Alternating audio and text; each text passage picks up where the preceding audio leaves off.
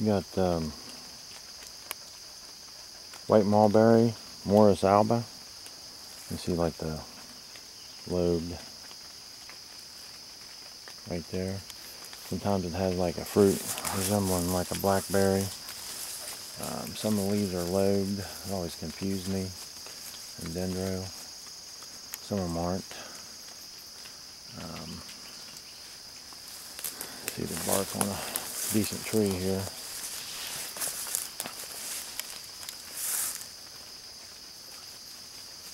Take a look at the smooth part.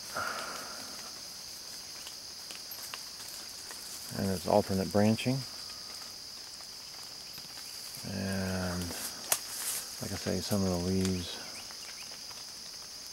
are kind of lobed like that. And easy to identify by the fruit, but the fruit's not on. That's what it looks like. White mulberry. Another characteristic of the white mulberry is the leaves are smooth on top. And when you turn them over, they're not hairy beneath.